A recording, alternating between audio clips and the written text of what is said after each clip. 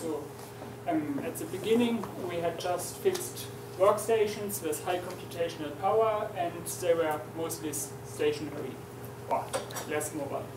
And today we're facing low power devices with high mobility and high connectivity to each other. And so computations can often not performed on those devices anymore. So computations are today mostly forwarded into the cloud, which is mostly sufficient. So when you see your mobile phone, and if you take a picture, Google will upload it to their cloud and will analyze it and try to improve the picture and all this sort of stuff. In some cases where you need, for example, low latency, edge computing might be a better solution.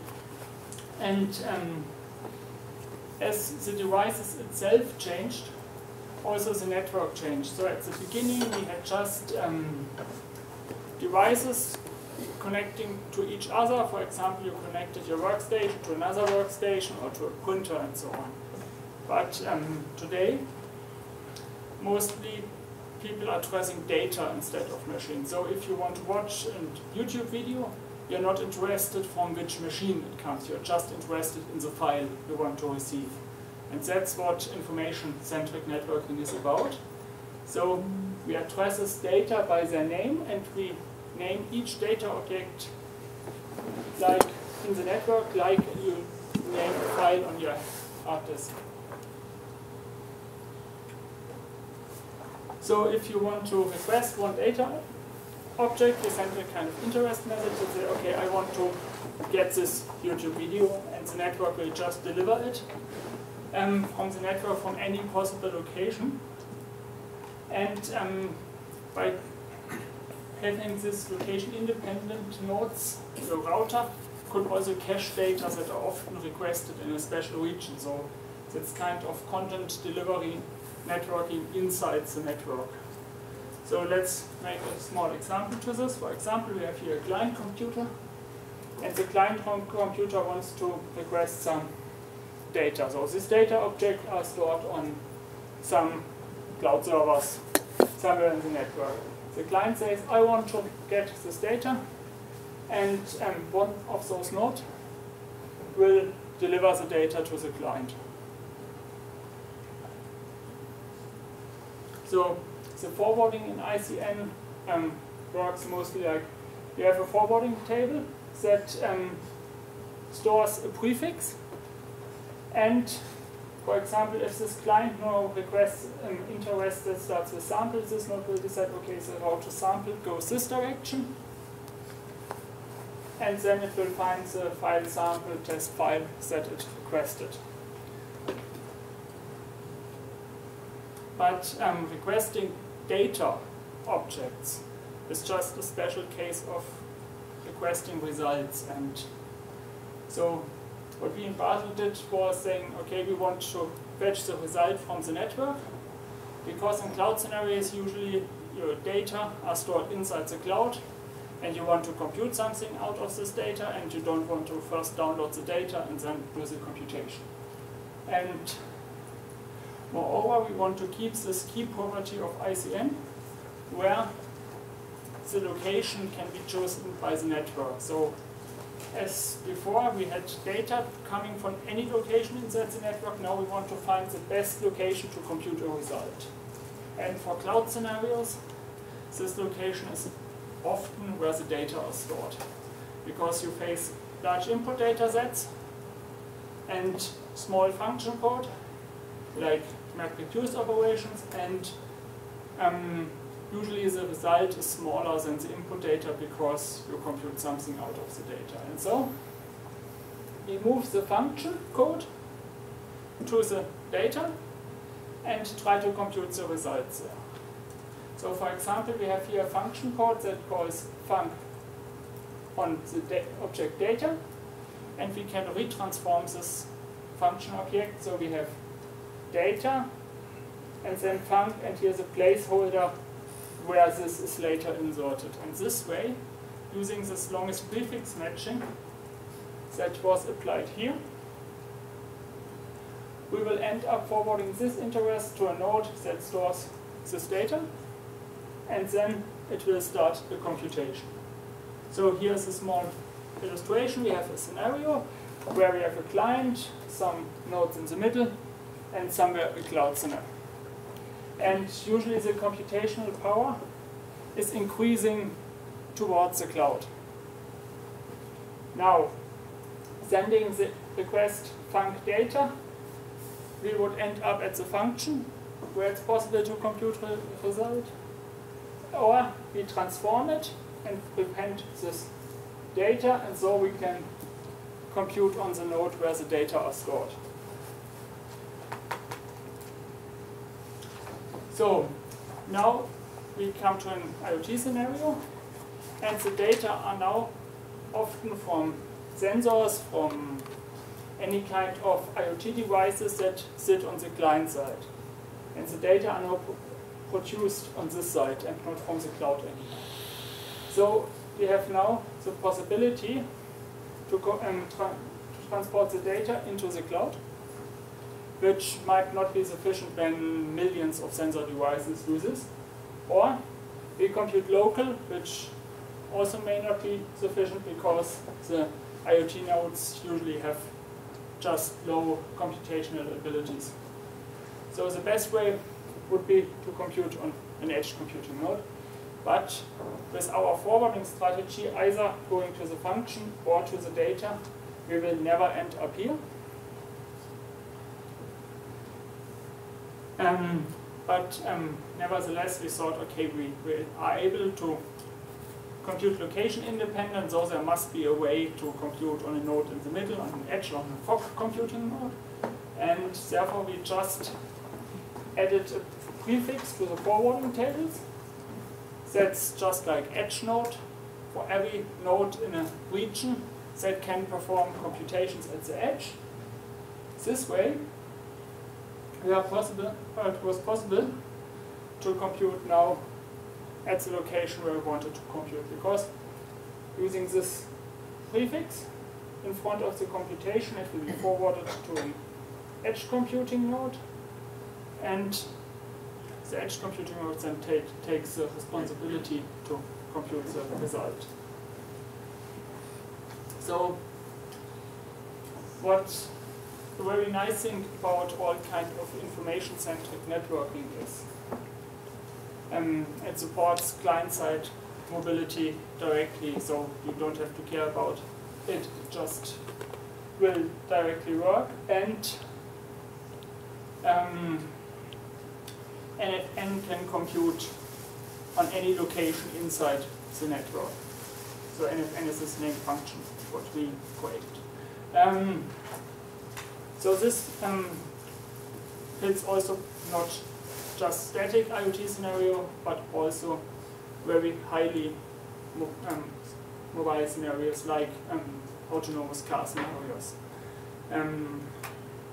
And people from Bosch, that's a German company producing parts for cars, like electronic for cars and so on, they were creating something that is called Electronic Horizon.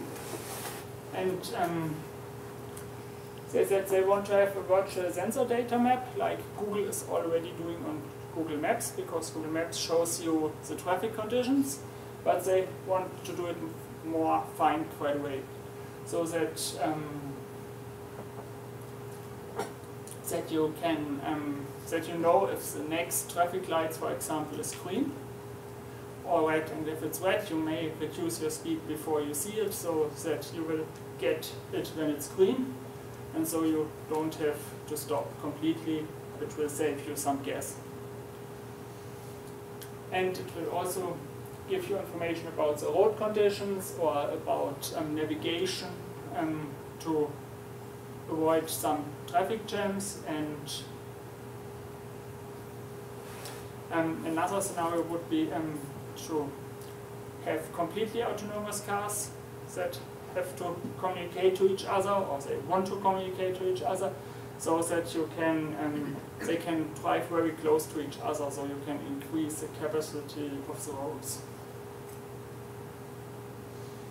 So here we have an example from electronic horizon. So we have here a car driving. The car connects to some base stations, we call them roadside units, along the street. And from those roadside units it can receive information about those electronic horizon. For example, here's a speed limit, or here is a construction area. So that's simple stuff you can directly, or you can also get from Google Maps. But there are also other stuff like you have road slipperies, or you have here a traffic jam directly, or just a single car stopping. And those have, for those kind of scenarios, the reaction time between the car and the roadside unit have to be very fast, so you don't want to send everything up to some cloud computing node. So the challenges here, and you cannot compute on the car itself, it would increase the gas amount that you require for driving a lot, because you would require really high computational power for that. Because you need this high computational power and this fast reaction time, edge computing seems to be very sufficient. But when this car sends a request to this roadside unit, asking, what about the road conditions here, for example, and this roadside unit has to compute the result. In the meantime, these cars continue driving. And when the result is finished here, the car is not reachable anymore. In this case, we need some way that the car can get the result from another roadside unit, because sending the same request to the next roadside unit might not be sufficient, because the car will lose the connection again.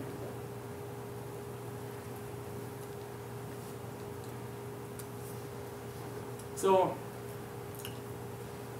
to handle this electronic horizon scenario, we thought we use the location independency of NFN to compute a result. We issue an interest message towards one roadside unit and directly start computing and looking if the previous roadside units already computed the result or part of the result.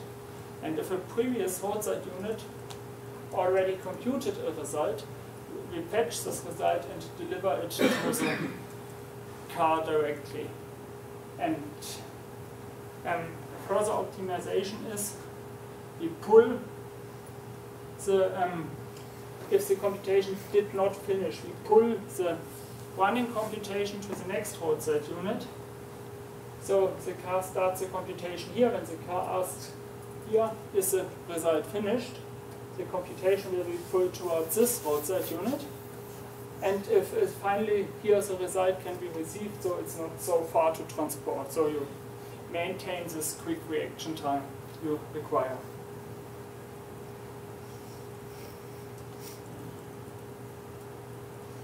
So here's the example again. The car is connected to this node and issues a request, and the data are produced by the car. So the car has a sensor to, or some of the data, and some of the data are produced by the previous car. And now the car continues driving. You start the computation also on this node and look if this computation is finished, or at least if you can get an intermediate result, so a particular result from the previous node.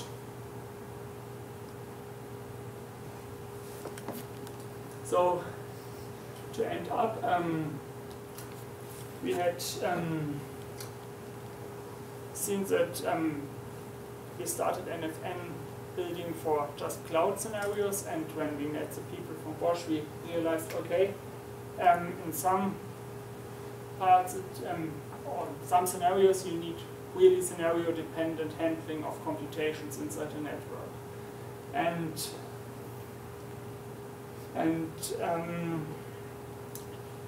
NFN offers just a a location-independent workflow how to describe a computation. And by just changing the forwarding strategy and keeping the workflow definition, we can use this workflow definitions for cloud and for edge scenarios, and we can also use it for highly mobile scenarios.